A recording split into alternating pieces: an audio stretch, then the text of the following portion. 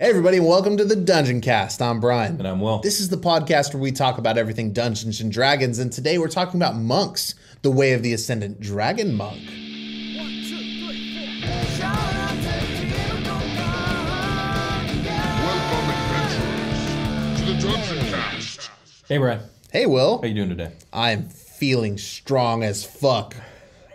Are you now? Yeah. That's good. And we're about to talk about a strong as fuck monk. I feel like I've been living in a temple and doing push-ups with do my you feel entire like, body. Do you feel like you have the might of a dragon in your spirit and your soul? It's the might of a dragon, and it's in my thighs mostly because of all the squats, dragon squats. Well, this leads into my first question of the episode. Have you ever wanted to throw a punch packed with the power of a dragon? I already did it, but yes.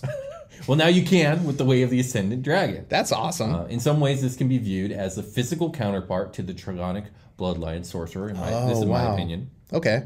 Instead of your Draconic heritage affinities expressing themselves as pure magic, this character option gives you the physical prowess and abilities of Dragonkind. That's cool. Dragons be strong Dragons do be strong. and buff. Yeah, like we focus so much on like the magic part, but no, they're physically, they lift. Yeah, we just definitely lift. We just covered the new Gem Dragons last episode. Yeah. So if you haven't watched that, go check it out. But we've been talking about dragons, and they be lifting. They do be lifting. It's true. So the dragon god Bahamut is known to travel the material plane in the guise of a young monk at times. And legend says that he founded the first monastery of the Way of the Ascendant Dragon in this guise. The fundamental teaching of this tradition holds that by emulating dragons, a monk becomes a more integrated part of the world and its magic. By altering their spirit to resonate with draconic might, monks who follow this tradition augment their prowess in battle, bolster their allies, and can even soar through the air on draconic wings.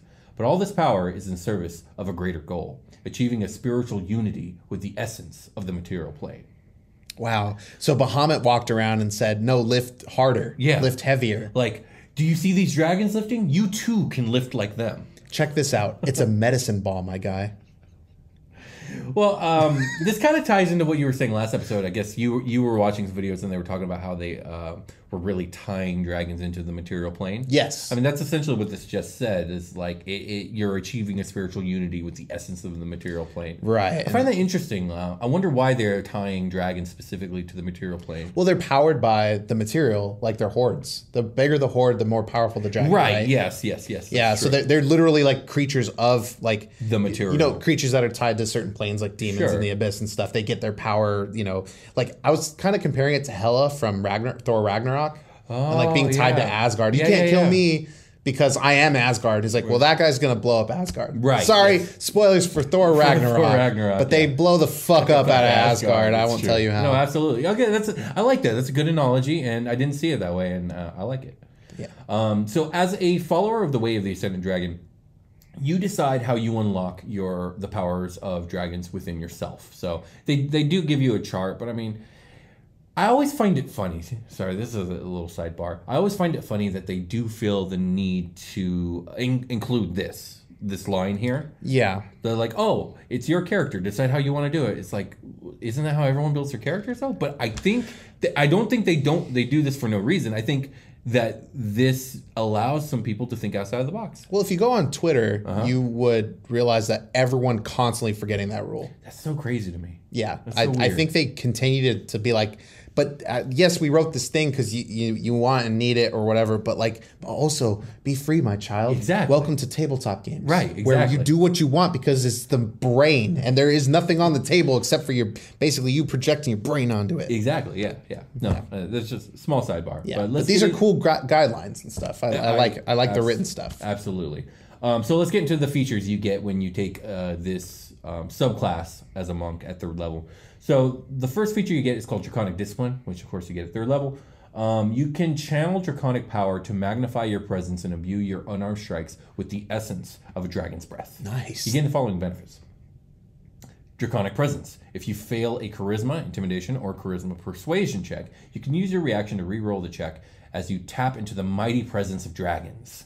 Once this feature turns a failure into a success, you can't use it again until you finish a long That's rest. cool. You can keep bombing on it until you do a good one. Yeah, absolutely. That's fun. I like that. Yeah. I kind of wish spells worked like that. Yeah, I know, right? Draconic Strike. When you damage a target with an unarmed strike, you can change the damage type to acid, cold, fire, lightning, or poison. It's fucking cool. That is cool. Behold my lightning fists. I made an item that's like that. Did you? I homebrewed it for our Super Quest Saga game. Oh, yeah. I changed you my did. damage type You really on did. stuff. Yes, you do. Yes, you do. That's fucking cool. They read the minds of people that probably have the same exact thoughts as me. It's fun. Tongue of Dragons. You learn to speak, read, and write Draconic or one other language of your choice. It'd be kind of weird if it wasn't Draconic, but maybe you already know Draconic. Yeah, so that's true. You learned another language. The freedom there is nice. You get another feature at level 3 called Breath of the Dragon. You can channel destructive waves of energy like those created by the dragons you emulate. When you take an attack action on your turn, you can replace one of the attacks with an exhalation of draconic energy in either a 20-foot cone or a 30-foot line that is 5 feet wide. Your choice, choose a damage type, acid, cold, fire, lightning, or poison.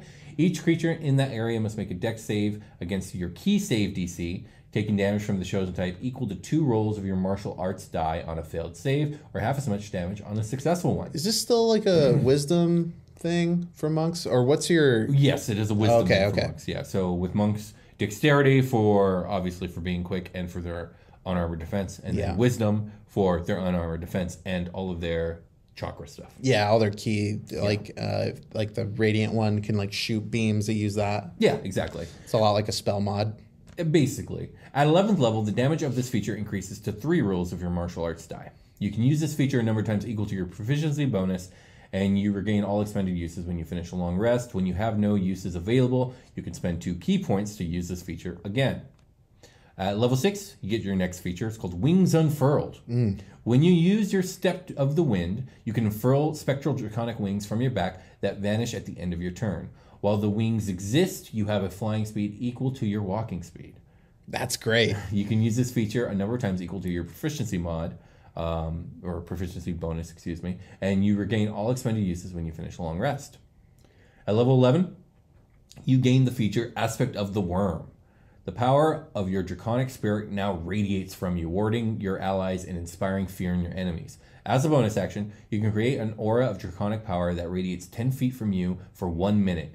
For the duration, you gain one of the following effects of your choice. First, Frightful Presence. Nice. That's so cool. Yeah, straight up from the dragon. When you create this aura, and as a bonus action on subsequent turns, you can choose a creature within the aura. The target must succeed on a wisdom saving throw against your key save DC or become frightened of you for 1 minute.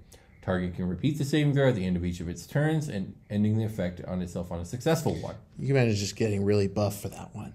Yeah, absolutely. Like taking off your shirt and flexing. Like, absolutely. I bet you're afraid. I would be. Resistance is what you can choose instead of Frightful Presence. Choose a damage type when you activate this aura: acid, cold, fire, lightning, or poison. You and your allies within the aura have resistance to that damage. That's great for fighting dragons. Yeah, that is great for fighting dragons. Once you create this aura, you can't create it again until you finish a long rest, unless you expend 3 key points to create it again. I'm still thinking about Frightful Presence. Like, the flavor that you can do with that is unending. Yeah, Frightful Presence is pretty fun. What if I just dropped trow and started going for it on the floor? That would scare people. Yeah, I'd have to run. I would disengage. At level 17, you get your final feature called Ascendant Aspect. Your Draconic Spirit reaches its peak. You gain the following benefits. Augment Breath. When you use your Breath of the Dragon, you can spend 1 key point to augment its shape and power. The exhalation of draconic energy becomes either a 60-foot cone or 90-foot line that is 5 feet wide, your choice. And each creature in that area takes damage equal to 4 rolls of your martial arts die on a failed save, half as much on a successful one. That's neat. Okay. You gain Blind Sight. You gain Blind Sight out to 10 feet. Within that range, you can effectively see anything that isn't behind total cover, even if you're blinded or in darkness. Moreover, you can see an invisible creature within that range unless the creature successfully hides from you. I think that's the really key use of this feature, because we're seeing it more and more, right? Since it came out, the blind sense and blind sight. But I haven't used it practically, the practical application of it in game. Hasn't come up yet. Not for me. Right. But let me know what you think of Blind Sight, in the comments and stuff. I want to know who's running it and what they're doing. That'd be cool if you guys could. Next, you also get Explosive Fury. When you activate your Aspect of the Worm, Draconic Fury explodes from you. Choosing any number of creatures you can see in your aura. Each of those creatures must succeed on a dex saving throw against your key save DC, or take 3d10 acid, cold, fire, lightning, or poison damage, your choice. I thought about the trowel thing again. No, Brian, no.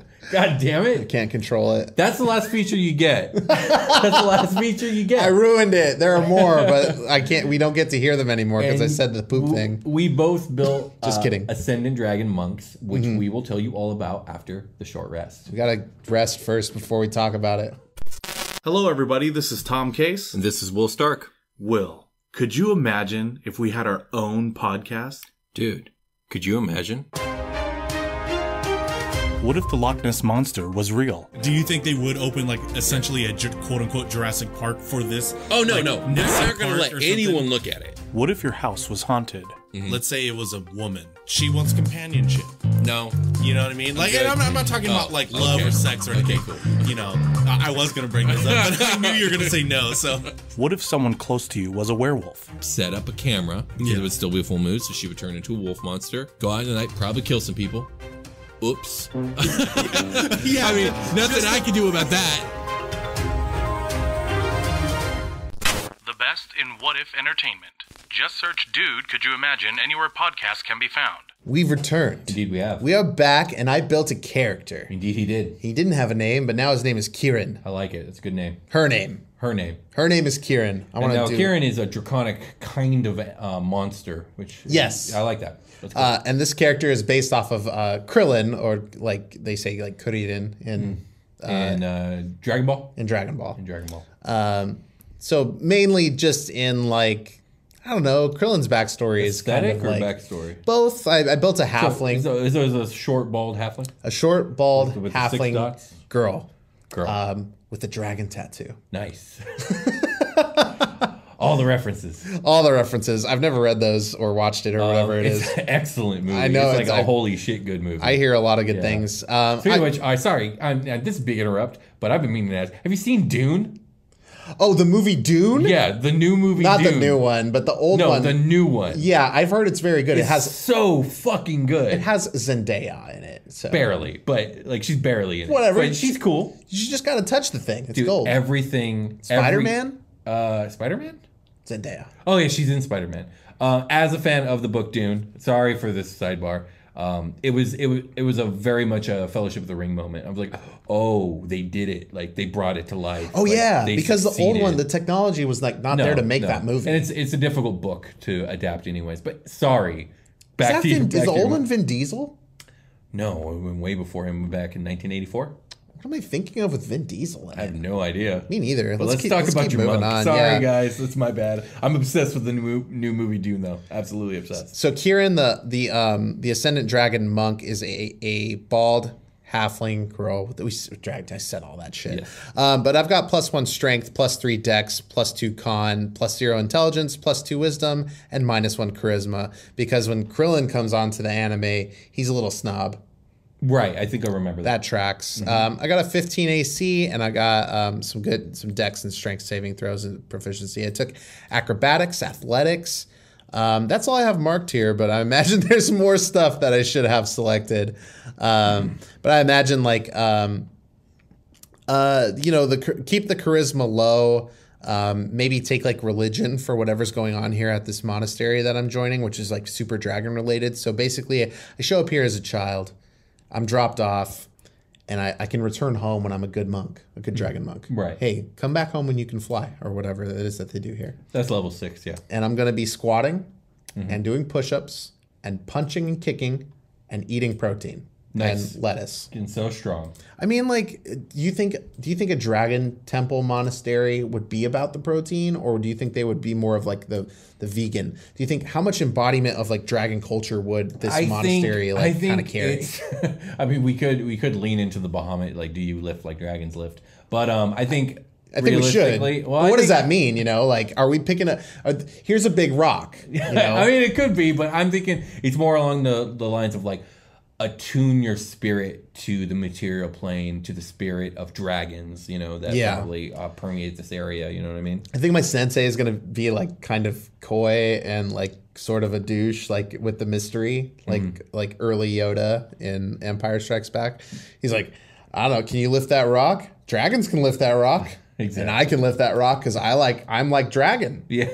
Me buff. Yeah, there you go. Sure. So you can lift that rock. We'll call you Monk. Okay, little boy? So little girl? do you have feats, by the way? I think you have some feats. I got some feats here. What feats you got? Let's see. Pulling them up right now. Let's see. We got martial arts is what I get as like a monk. Where's the like extra feats I get? There should be a feats. Oh, there it is. It's freaking D&D Beyond. I got the mobile feat, which I really love. Anytime I'm playing like a combative physical fighter class, I really like this feat. My speed increases by 10 feet. When I use the dash action, difficult terrain doesn't cost me extra movement on that turn. And when you make a melee attack, a creature, I don't provoke opportunity attacks from a creature until the rest of the turn. Whether I'm hit or not. Yeah. So the next one I got is Crusher. Once per turn, when you hit a creature with an attack that deals bludgeoning damage, you can move it 5 feet to an unoccupied space, provided the target is no more than one size larger than you. So I think as a halfling, I'm small, so I can move medium creatures around. Yeah, it would be medium creatures. I can still move. That's most people. Yeah, it is most people. Not centaurs. With your fist. Not the animal stat block. Not the creature stat block. Not the monster stat block, but the actual racial stat block, yes.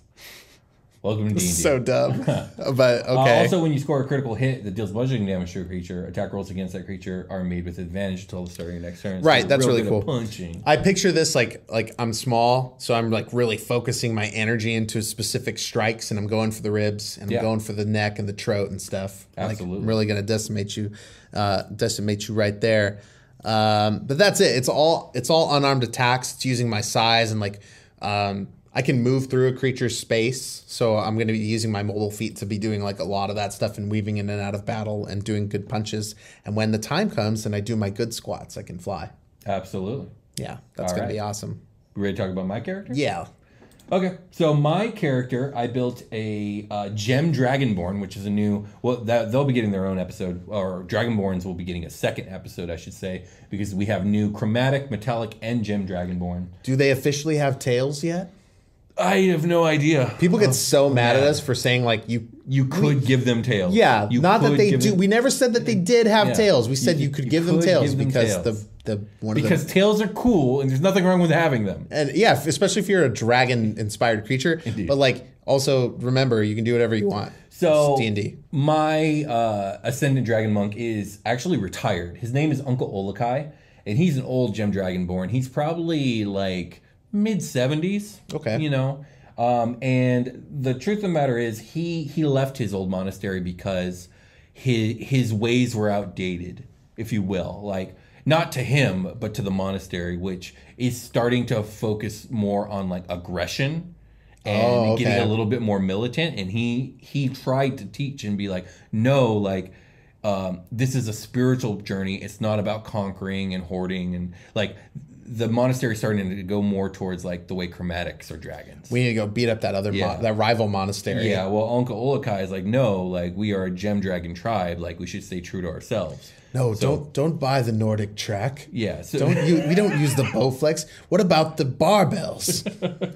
Well, the kettlebell. He wasn't really banished per se, but he was essentially banished in that like people started to just see him as like old and like old thinking and silly, and like he's not taking the world, he's not changing with the world, right. And basically all his wisdom is being wasted. So he's like, you know what, I'm old, I'm gonna travel the world, I don't belong here, so let me find my way. People kept saying to him, they're like, you know, man, you could just like walk down the mountain, they'll probably listen to you down there.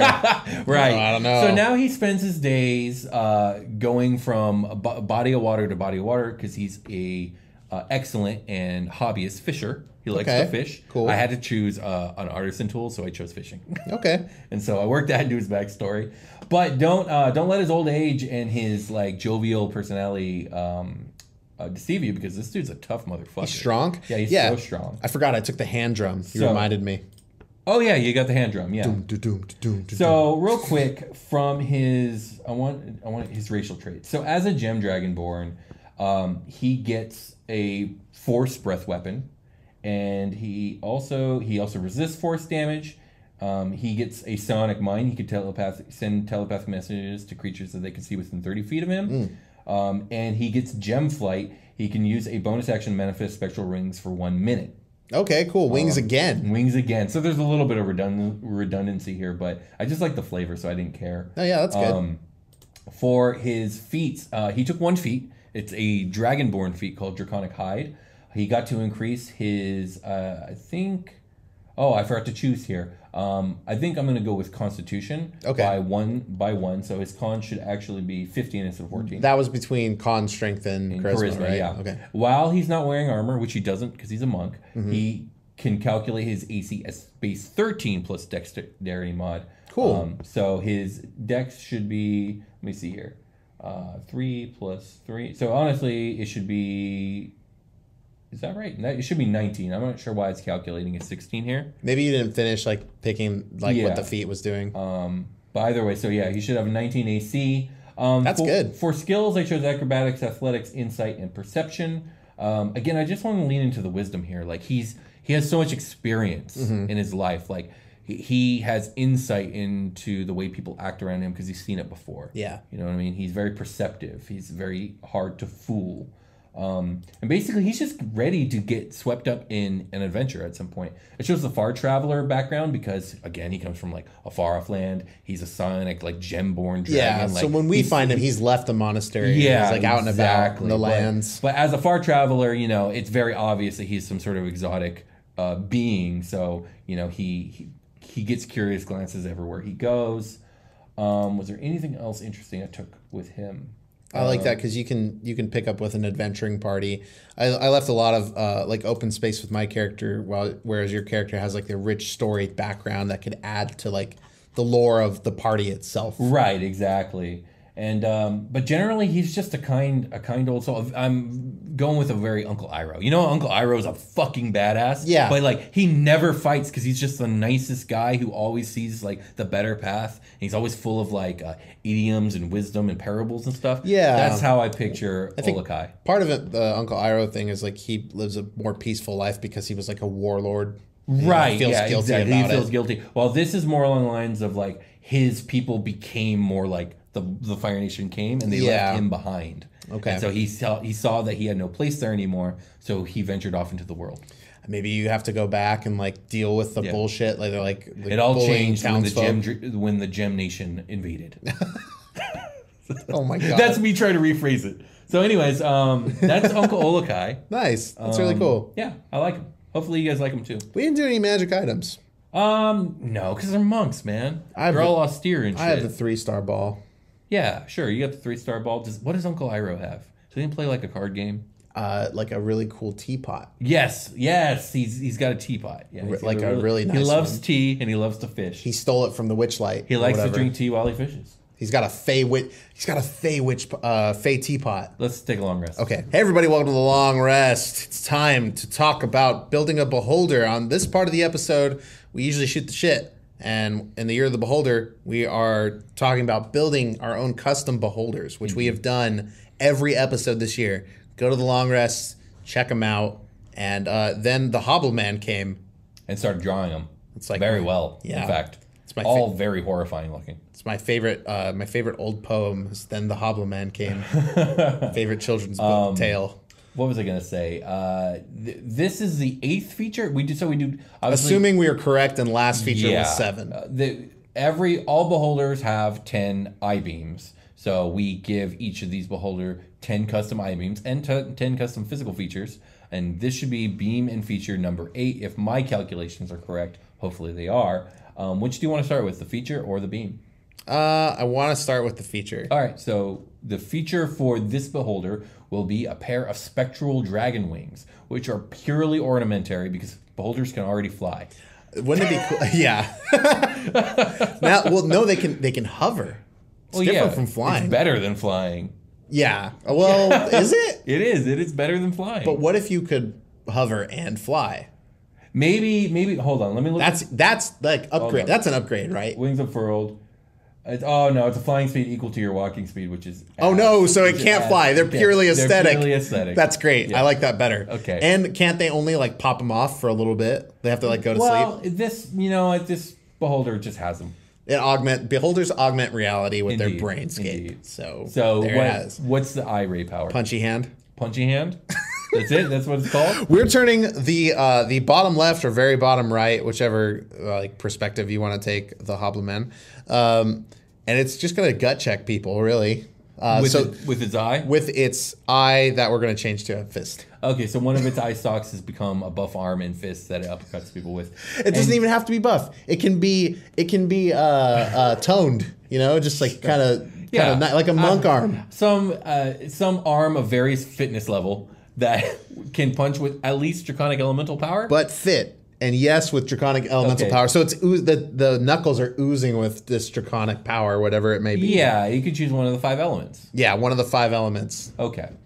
That's it. That's it for this week of the Beholder. Looking good. We got 2 more and then it's done. What's a good name for our minion? We got to look back at some of these features and come up with something. We'll do that for next episode. Do minions have names? It's not a minion. It's green and made of crystal. You put a goggle on it. It's got dragon wings on it. It looks inherently like a minion because that is the basic design of all minions. It super doesn't. I guess some minions have 2 eyes, but they all wear those freaking goggles. Yeah, this one just happens to have a goggle for its singular eye, but it's got ears. Do minions have ears? I don't know. I don't think so. But it's got like goblinoid looking ears. It's got hag ears. It's green and its skin's made of crystal. Anyways, we'll name it next week. We got a new merch shop, guys. Dominions. It's Spreadshirt.com. The link's in the description. And we have some brand new designs, one of which I put together myself. And things look good. We have way more products. I think on our old shop, we were really limited in products. Now we've expanded to hundreds of different products. We have some brand new sexy designs. Go ahead and check it out. Links in the description. If you want to help support the show, go check out our new merch shop. Do you want to get highly sexual with your D&D swag? There's a cool podcast called the Dungeoncast that you're currently listening to. Isn't this hilarious? I Googled something. It says, do minions have ears? And it's a minion with AirPods in its ear. They don't. They don't have The ears. answer is no. Yeah, so this isn't a minion. Go check out our new merch store, guys. We're going to be sporting some of the new merch here on the show soon, as soon as it comes in. A lot of these dudes have 2 eyes, like way more than I thought had 2 eyes for some reason. Yeah. I don't really watch You got to stop spreading your minion misinformation, man. Well, look at that one and tell me that it's not the same. There's one minion with 1 eye and he wears a goggle. No, bro, there's like a bajillion of these dudes. There's 4. In 5. this one small in an image size. of like 20, there's 5. 5, 6, 7. Okay, there's 7. 8, 9, 10. Okay, roughly half I keep of finding them. more. There's actually way more. They're about half and half. We'll talk to you guys later. Bye.